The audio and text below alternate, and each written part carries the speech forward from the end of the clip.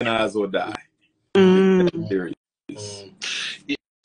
You know, that's it's funny. I was having a conversation with a Ghanaian brother at work today, and you know, whenever we speak about black-related issues, he always wants to focus on the problem, and I'm trying to say to him, we know what the problems are. It's time we start talking about the solution. Yes.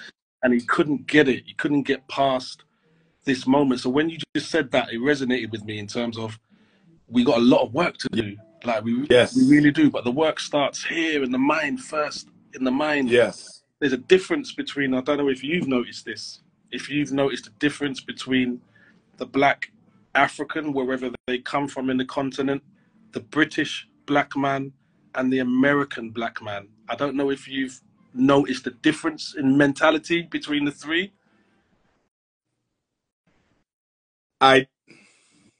There are some, but overall, I think the mental condition of the African man globally, I think we have more in common, even in terms of our problems, than we do differences. I think we're far more alike in problem and in solution than we are different. So as I travel, what I find is the brothers and sisters tend to exaggerate how different they are from other groups of Africans. So like, even if I'm in the Caribbean, the brother and sister in St. Croix will try to get me to see how different it is from Jamaica. In Jamaica, they want me to see how different it is from Cuba. In Cuba, they want me to, you know, even in America, you know, California, we're so different from the problems or London is so different from Paris. And I'm like, I done been everywhere.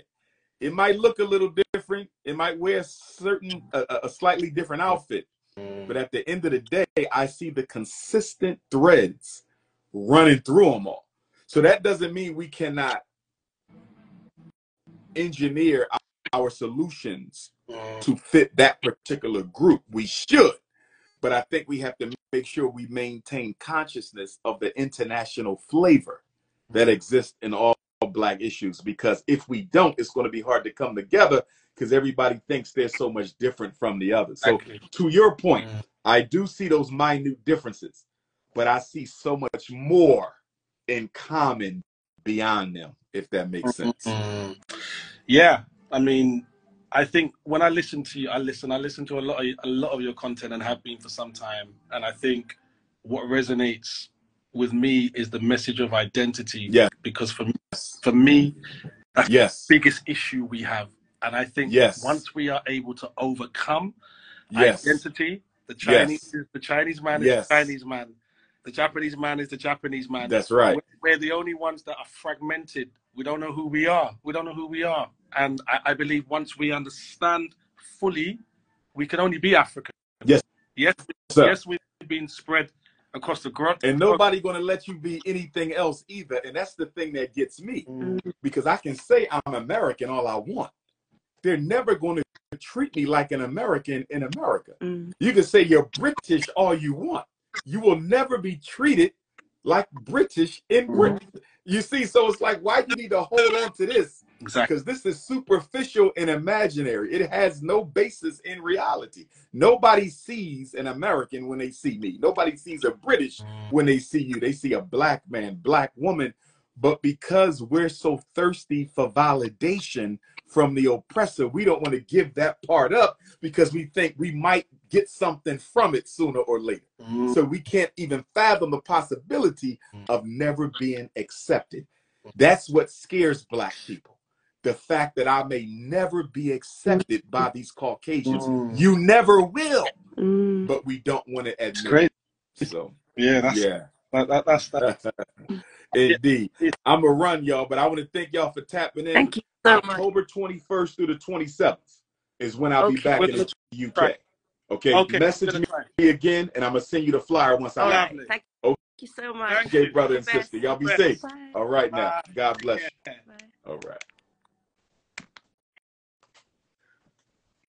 Who tapping in? Who tapping in? Who tapping in? My UK family, can't wait to see you next month. My UK, my Luton, Wolverhampton, Liverpool, Manchester, Birmingham, Bristol, London Africans.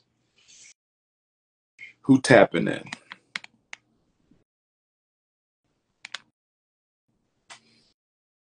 Coca Kyra going once. Coca Kyra going twice. Coca Kyra going 3 times. Where's Coca Kyra at?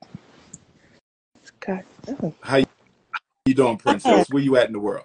So my name is Kaki Kara. I'm from Philly, though. Cocky Kyra. You in Philly now? Yes. All right. Cocky Kyra. What part of Philly? I'm from South Philly. South Philly. What's on your mind, So, Queen? so I have a podcast. I've been to college. I've graduated. I work for a nonprofit, and like you said, we individually can't make as much of an impact as we want. I feel like it has to be community, but I think it starts with education. We are very ignorant, like as a whole. Like even the people that know are still not knowing because, like they say, someone who thinks they know everything knows nothing. So I feel like I see a lot of people say homeschooling, but that wasn't really a solution because in COVID, everybody got left back. So how Everybody can we put was homeschooled and the parents couldn't deal with it and we the can't put children that couldn't wait to burden get on out them them. houses. Exactly. We can't put that burden on them. So we got to get our Black educators. That's why I'm loving the fact that you're going to build a school. I'm here for it. I can't wait to send my children there when I do have children because I don't have children. So I feel like this is my chance to put my all into my community because I don't have as much distractions as my counterparts maybe. Yes, ma'am. So my question to you is, okay, since we're talking about solutions, my podcast, I have a segment where I say, what Black and brown businesses have you supported? Why are you saying black and brown? Because like you said, we are so used to including everybody that has this skin because we are minorities and we think that we're stronger together than separate. But honestly, we need to focus on our community because like you said, it's never been a time where it was So just why do you keep us. saying brown? Because that's something that I'm just now, you know what I'm saying? Okay. Understanding Okay. why talking to you. I see that And we want what's best for the brown, but our priority has to be we want ourselves. what's best for everybody, but we want to get on the same page more than anything. Us, Black, Right. African Right. Americans, Africans, people from African descent. Mm-hmm. So what I'm saying is that segment made us see how much the Black dollar doesn't come, you know what I'm saying, back into our pockets. It makes us see like, Mm-hmm. well, dang, why are we not supporting the same people that we want to see succeed? You know what I'm saying? So Mm-hmm. I feel like even when we was fighting for women's rights, it was the white woman in the front and the Black woman in the back. And that shouldn't have Yep. been like that if we was Yep. fighting for women's rights. You know what I'm saying? So we got to get our organization together, but it can't be loud because we saw how that went. We saw how many cities were thriving and got burnt down or they put water over it and you know what I'm saying? So I feel like a lot of people are intimidated because we are capable. I want everybody to stop for sure. thinking that we are For not sure. capable. We are more than capable of doing it, but every time we do it, there's some type of negativity behind it. We had a Black Wall Street. You know what I'm saying? We've had things. So I'm tired of people trying to act like we can't do it because we can. It was designed so that it could slow us down. The credit scores just came in the 70s? Mm-hmm. That was another thing implemented to slow us down. Yeah. So that we wouldn't be on the same whole page. the credit system was created to deny Black people resources. HOA was created to that if you could afford this house in this neighborhood, we need a housing authority that's going to tell you that you don't quite fit our criteria. So me, I'm a housing counselor at a nonprofit organization, and I'm trying to get my Black people, my underprivileged people, housing, whether it's transitional housing, temporary housing. I'm trying to get them to be homeowners, Mm-hmm. because I feel like us having land will be a great thing to start with. I feel like we need to build our own communities. I just graduated from construction school. I was in an apprenticeship. So I know how to build a house from the ground up. I know how to do the rough work. I know how to do the finished work. I can drywall, tape, spackle. So I want to learn skills that I can pass down, and not just my knowledge, because I'm learning that I went to school to because they told us go to college, and I'm making the same as somebody that's a high school graduate. You know what I'm saying? Like, it's not designed. The goal is going to move every time we get closer if we try to seek validation. Right, unless you have your own. Unless you have your own. So now that I have all of this in me, it's like, so how do I share this? That's why I started a podcast on YouTube, so that our views could be, you know, better explained, or even just so people could see it, because I am young. I'm 26. So it's like, how do we start? How do we start? Because I know some solutions, but I want to know, how do we implement the solutions? Well, the number one, here's the thing. Solutions are not a mystery. The problem Right. ain't the solution. The problem is organization is needed to implement the solution. Right. That's where the issue is. People say, what's the solutions? That's easy. Right. When you have a group of people who are willing to sacrifice time and money, it's easy to fix your problems. Our issue is we don't have the psychological commitment. Black folks don't want the psychological commitment. You know, it's just like somebody who would rather work 50 years at a job instead of spend a couple years to build their own. And I'm on that path. They would rather suffer the long term than to suffer the short term. And that's Black people. We would rather suffer the long-term racism than the short-term struggle to create our own infrastructure. I agree with you 1,000%. I am not buying into a program that's going to pay me out at 65. I want to spend my money before 65. I want to be retired and being able to have several different incomes. And so that's why I'm basically working at a nonprofit. I want to share, as a housing counselor, I want to share that financial literacy. I want to share credit building. I want to share just doing workshops. I feel like that just is helping better with the community, the sense of community, and sharing knowledge. I'm a community health major, so I'm very community oriented, even though I know, like, I may have figured out a path. I'm trying to get my sisters and brothers on the same path. I got you. I got you. Thanks for checking in, good sister. Yes. Let's link soon. Yes. All right, Mom. Be you blessed. Too. Appreciate you. Yes, brothers and sisters, the FICO score was introduced in 1989. That's when America started moving towards this credit system. And the purpose of the FICO score, the credit system, the credit score, was to deny Black people opportunity. What did I tell you? IQ testing to deny Black children opportunity. Law school testing, grad school testing, all testing is designed to deny Black people opportunity. And when you start scoring higher, they will change the goalposts. Let Black people fix their credit up. Listen to me. Let Black people fix their credit up. Let's say everybody Black has fixed their credit, and we now have the highest credit scores in the country. Guess what they're going to do? They're going to introduce a new variable. They're going to introduce a new criteria. They're going to introduce a new scale. They're going to introduce a new factor to make sure you don't get the opportunity. It's the system. This is why we say vote for what? It's the system. This is why we say vote for what? You keep on trying to win in the system when the system gives us the right to build our own systems. Yeah, we can't have our own criminal justice system, but we can have our own school system. When are we going to create our own systems?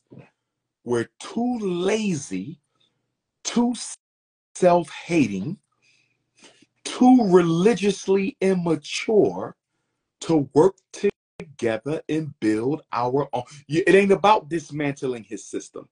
That is not where your effort needs to be. Stop focusing on destruction and start focusing on construction. Stop focusing on destruction and start focusing on construction. Stop focusing on destruction and start focusing on construction. It ain't about tearing down his system. That's reactionary. Stop being reactionary. Be proactionary. Tearing down his system does not educate your kids. Tearing down his system does not feed your family. Tearing down his system does not eliminate white Jesus. It is not about tearing down what he has. It's about building what we need. Stop being so destructive. We always want to tear something down. That's anger, anger and rage. We need love and commitment. Anger and rage tears down. Love and commitment will build. Anger and rage tears down. Love and commitment will build. Who tapping in? I'm going to do 2 more tap-ins and then I got to run. 2 more tap-ins. Source of Knowledge Bookstore, Newark, New Jersey, 867 Broad Street, Sunday, September the 15th, 12 to 6. Dr. Umar speaks at 2. Who's tapping in?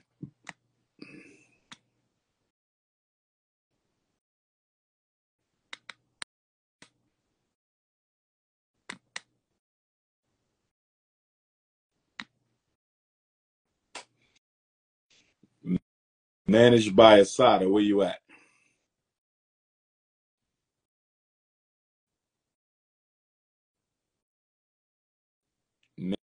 Managed by Asada. Where you at?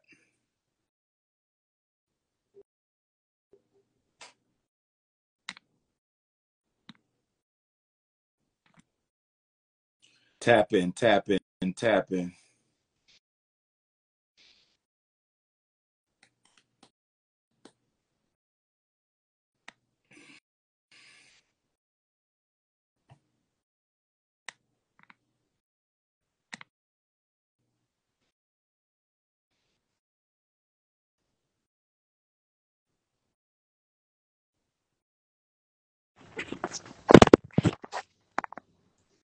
I got to see you in order for us to talk.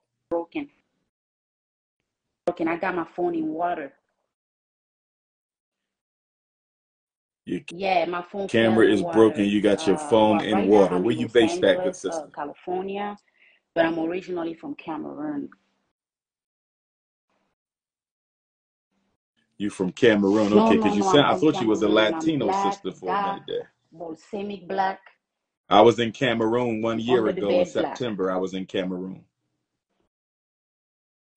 Understood. Sure. Talk to me, sister. Let me ask you a question.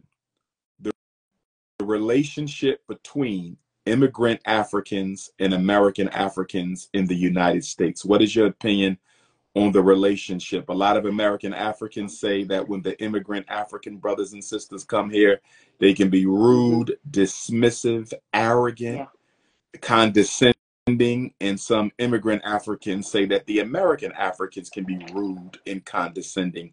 What is your opinion on the relationship in America between immigrant Africans and American Africans? Honest, I feel like I've lived in America for 16 years. Serve African American long enough. I lived in Baltimore for about 11 years. I worked with African American women for years, so I've seen the way they react to us African, and I believe the problem here is just education. Like this in the African community, for example, the older Africans, they don't understand where they are when they come here in America. They don't understand that drive a car, get a job that they make because of the struggle of the African American community. They see themselves as separated from the African American community because African culture is very different from African American culture. So African American, older Africans, very conservative and very critical. Like they judge African Americans a lot because they feel like the culture is too different. Things that they don't accept in the African community, they see that happening in the African American community. And that's the reason why they see themselves as separated. Now, us, the younger African, when I say younger African, I mean like from the early 20s till the 30s, we are a little more, we understand American community a little more because we communicate with them. We have friends that are African American, so we know the struggle of we might not feel it the way they feel it, but at least we have information about the struggle of African Americans. We know that it's thanks to them that we are able to be in this country as human beings. It's thanks to African American struggle and their fight that we are able to get a job and be a manager in a company and even be allowed to purchase a house or a land. We know that the younger generation. So when I feel like African Americans feel some type of way about African, it's more because they probably had an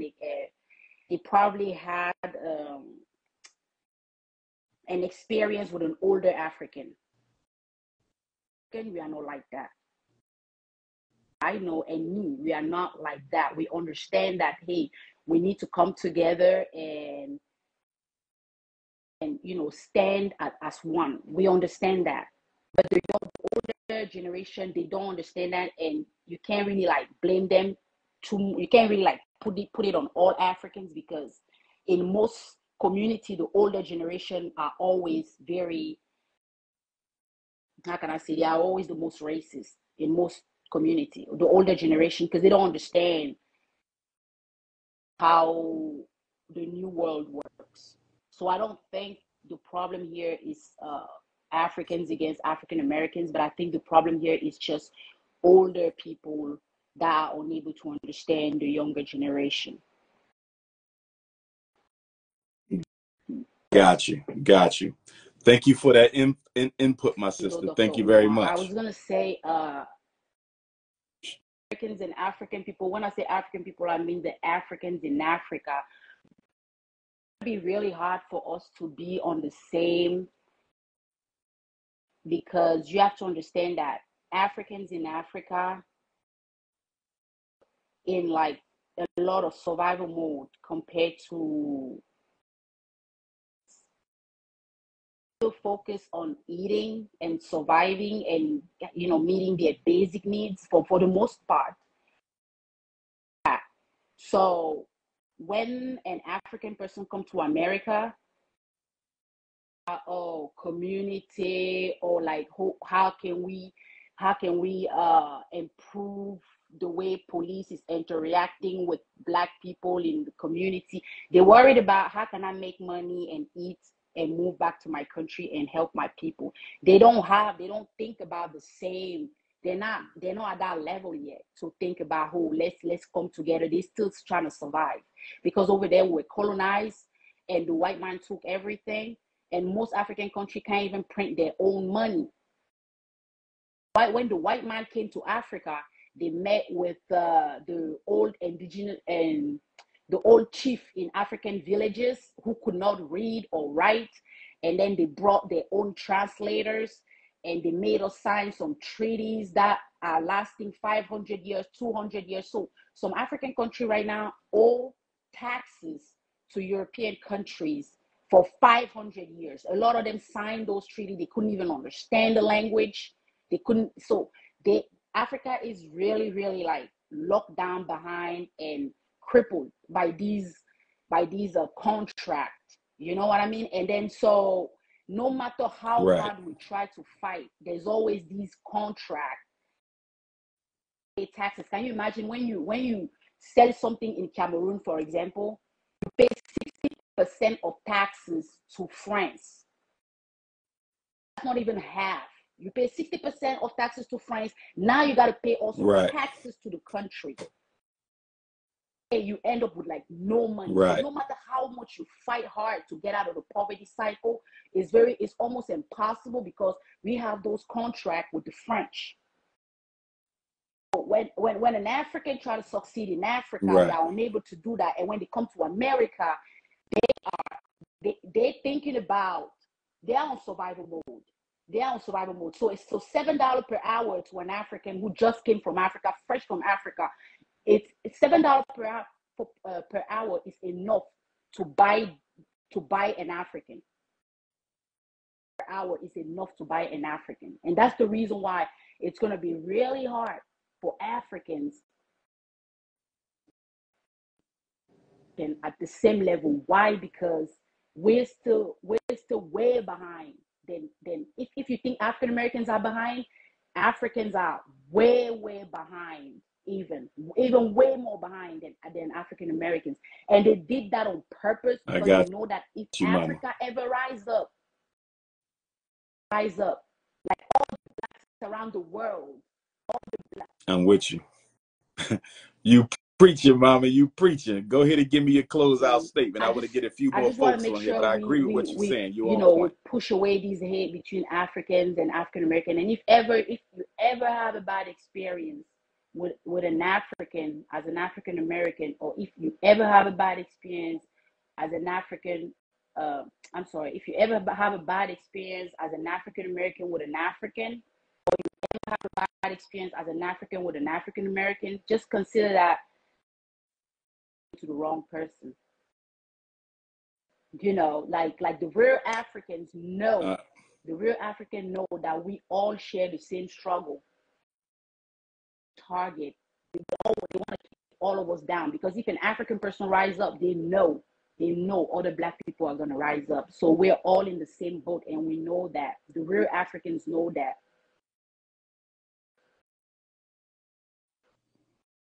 Got you. Thank you very Thank much. you for Bye-bye. them words, Queen. I appreciate you. All right, mom.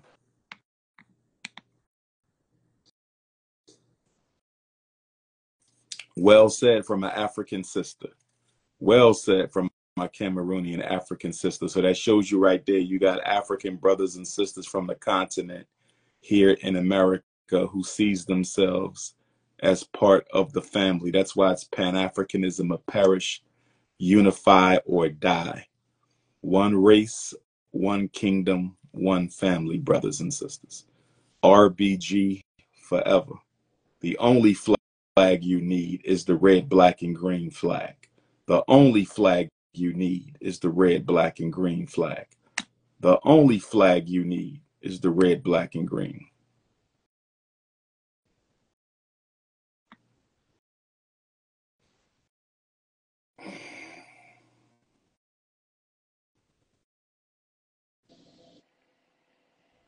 Hello, Dr. Well, Umar. I can't see your face. Y'all gonna stop with these pictures. I'm Where you at? I sorry. want to see you. You can hear me? I want to see you. I can hear you. Well, I need to see you. you can't see me because my camera is broke right now. I'm not gonna lie. My Everybody camera is got a broke camera, non-functioning. huh? But Everybody got a you can broke see me camera. on my YouTube channel, on my podcast, Where you and all of that. based at? I'm based in Detroit, Michigan. Detroit. Talk to me, princess. So I agree with most of the things she was saying, but I see a lot of confused folks in the comments here saying, "Oh, we don't like Africans, and us African Americans don't like you guys back." No, no, no, no. The thing is, well, I'm speaking from my personal experiences. How I look at it is, you guys come to this country, and of course, looking for extra resources and like, oh, you guys have better opportunities here, when you guys can actually gather around yourselves in your own country, in your own African country, although we're all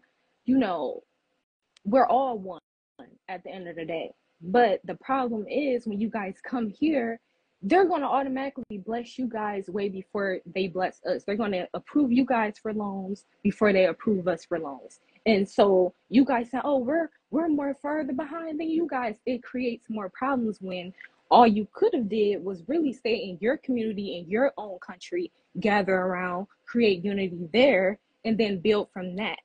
You can go from that. you guys can do the same thing you guys claim to do here in this country in your own Black country. And that'll make it way more, I feel like that'll make people around the world take us very serious, because it's just all not, it's just all a mess. It's all a mess. Everybody is going against the immigrants now, and it's not that we want to do that, but you guys are taking resources that don't need to be, it don't need to be like that. It don't need to be Let like me that. ask you a question, Queen. Let me ask you a question. Yes.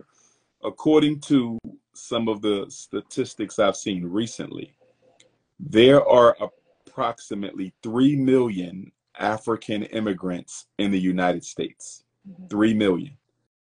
Joe Biden and Kamala Harris brought in 10 million migrants in 4 years. Or should I say most of them have come in 4 years. Most of those migrants were not African people. So my question is, why do we have so much smoke for the African immigrants, but they are at the bottom of the list when it comes to those who have robbed us the most? In other words, I don't see that type of smoke for the Latin American migrants that are being brought here. I don't see that kind of smoke for the rainbow gang that has appropriated so much of the civil rights struggles of our ancestors for personal gain. I don't see that smoke for the feminists. I don't see that smoke for the Arabs, the East Indians, the Latinos, the Chinese.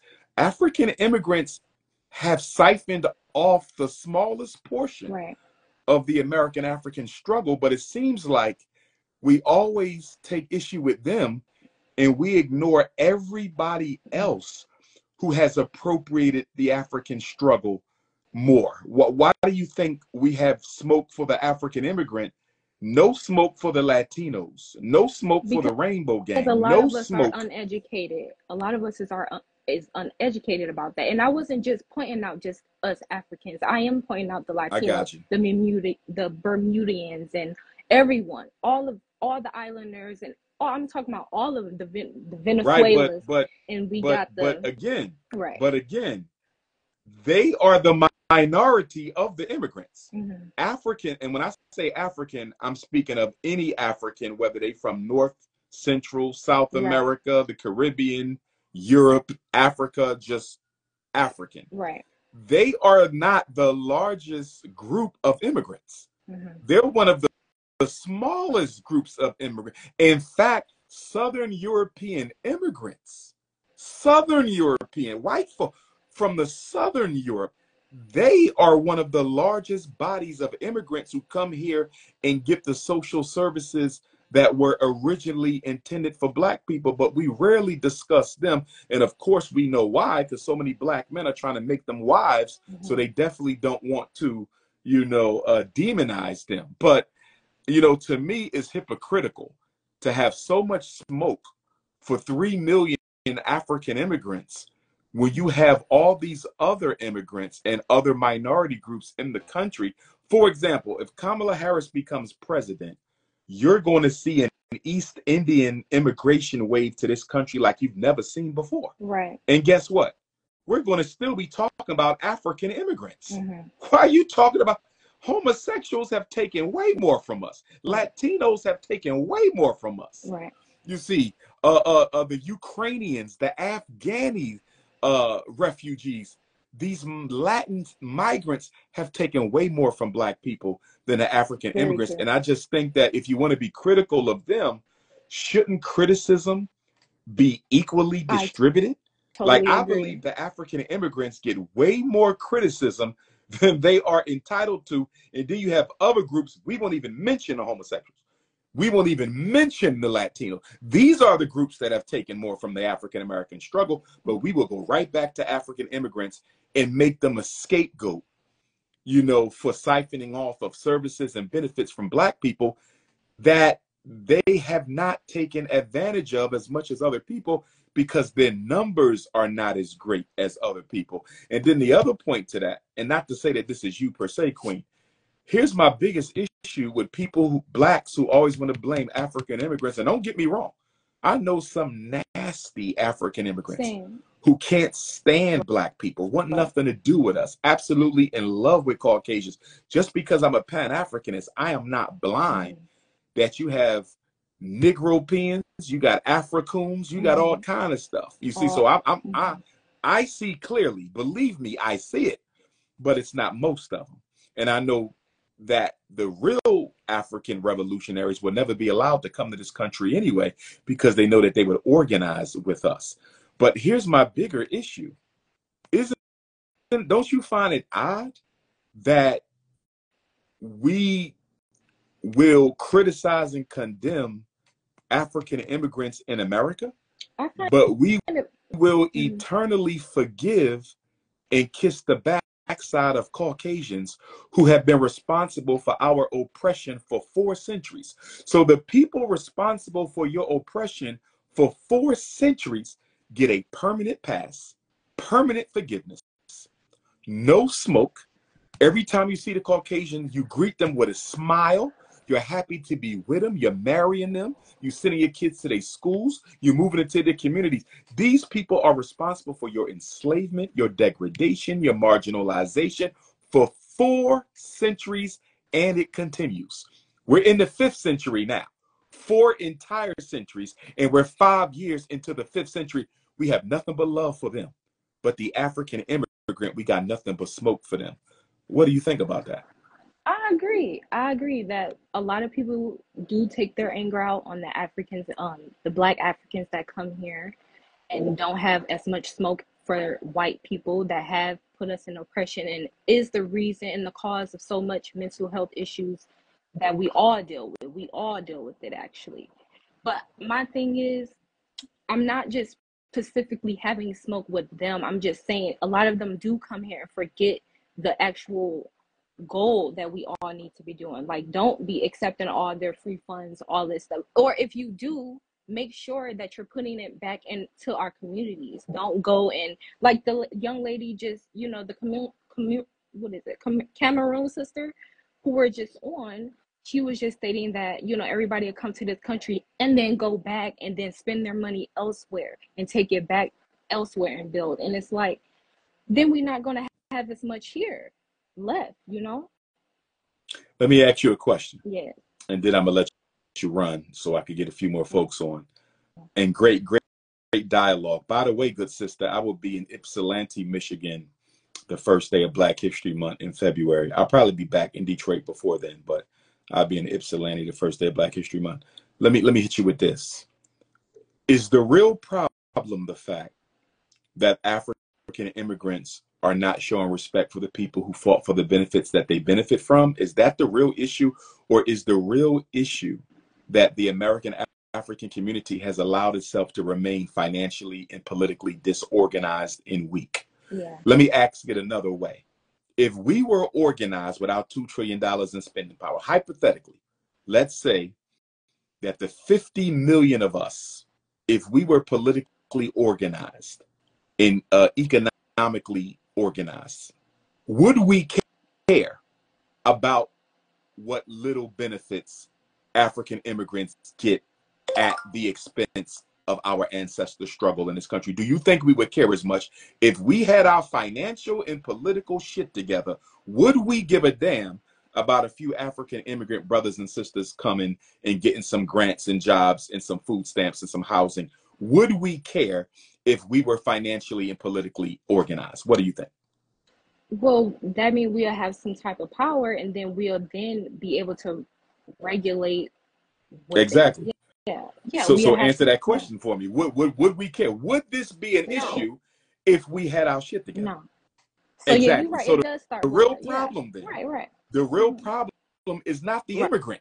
Right. The real problem is Black people have done nothing for themselves as a group since Dr. King was murdered. And when other groups come and siphon off, it hurts us, not because they're siphoning off alone, but because we have stayed in the same place for 56 years.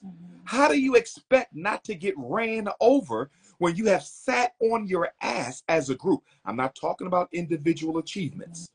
I'm talking about the group. when you have sat on your ass as a group for 60 years, ain't built a hospital, a school, a factory for 60 years, and now other groups are coming here and benefiting from your struggle. We should be so far beyond this. The fact that a $2 trillion people is worried about immigrants coming and getting social services that they fought for is insane to me. It's insane. Why am I worrying about keeping him from eating? I'm supposed to worry about building myself into a global Black power structure. That's where the energy should be. In other words, and this is not you again, Queen, but I see us spending more attention on trying to pluck Africans off of the American African civil rights train, pluck them off, but we don't pluck off no gays, we don't pluck off no feminists, we don't pluck off no migrants, we don't pluck off no Asians, we don't pluck off nobody else, but we're gonna pluck all the African immigrant brothers and sisters off when that should not even be a focus. Right. Because we don't decide if they get the resources or not. The government decides if they get the resources or not. We don't have no say-so. So rather than trying to keep them from getting something over which you have no control, although you fought for it, why not put your attention on building yourself into the next great Black power structure in Black Wall Street? I just believe we operate psychologically, good sister. We operate psychologically from a deficit perspective as opposed to a benefit perspective.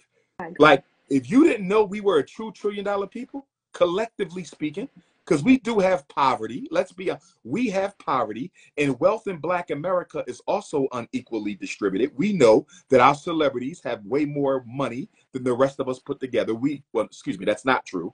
Okay, but we do know our celebrities per capita have more wealth than the rest of us. So wealth amongst us is disproportionately, it's uneven too. But at the same time, we do have it. Right. We do have, there's everyday sacrifices we could make and put that money elsewhere. We don't need to have the most expensive clothes. Black women don't need to spend all that money on their hair. Black men don't need to be buying all these Air Jordans and fashionable clothes. We don't need to keep doing all these cruises and vacations. And like, there's enough disposable income that we could redirect into some positive investments if we gave a damn. Right. And I'm just tired of hearing about what the immigrants are taking. Listen, if I don't plan on being poor my whole life, why the hell do I care about what someone else is getting from poor people? Right. If I don't plan on being in the projects forever, why do I care there's other people moving into my project? The only reason why I care about other people moving into my project is I plan to stay there. And that's what bothers me about the American African when we talk about immigrants, Black and non-Black, African and non-African, coming here and taking what our ancestors fought for. They fought for that 60 years ago. They fought for that 60 years ago. You mean to tell me 60 years later, when your per capita income is tremendously higher than what it was in the days of Dr. King, 60 years later, you're still trying to keep people from getting benefits our ancestors fought for, instead of building the institutions and systems that we need?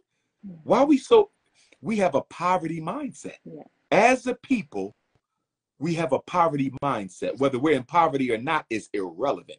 We have an impoverished mindset.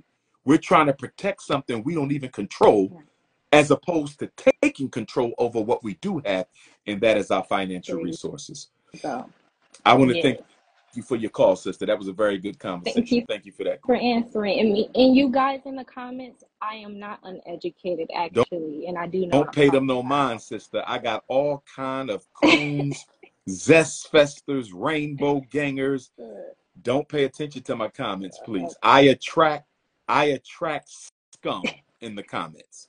So you can't pay them no mind. Yeah, okay. Well, you have a great evening. You Black too, folks stay melanated. Absolutely. Appreciate you, Queen. One love.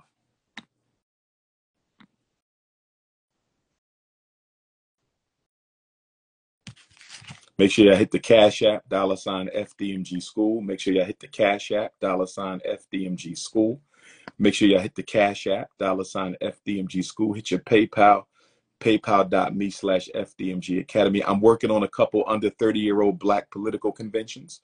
I'm working on a couple under 30-year-old Black political conventions. I want to see you at the Source of Knowledge bookstore in Newark, New Jersey, September the 15th.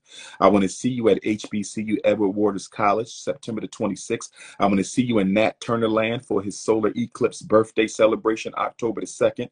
I want to see you in Toronto, Canada, October 4th, 5th, and 6th. I want to see you in Dallas, Texas, October the 12th.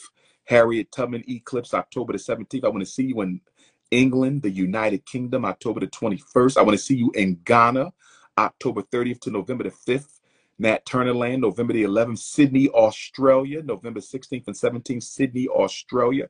We got the Dangerfield Newbie almost eclipse, November the 17th. Atlantic City, New Jersey, November the 20th. Las Vegas, Nevada, November the 22nd. Brooklyn, New York, December the 1st.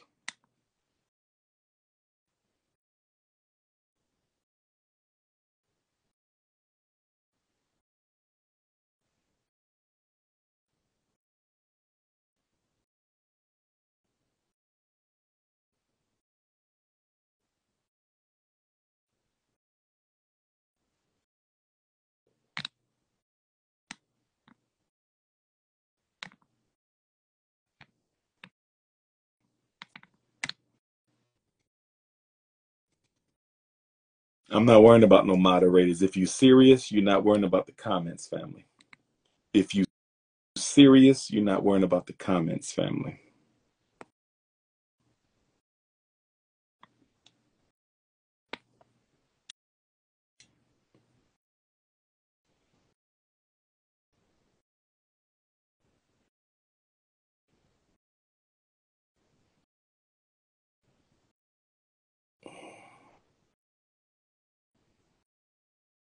Y'all not tapping in. When I tap y'all in, y'all not tapping in.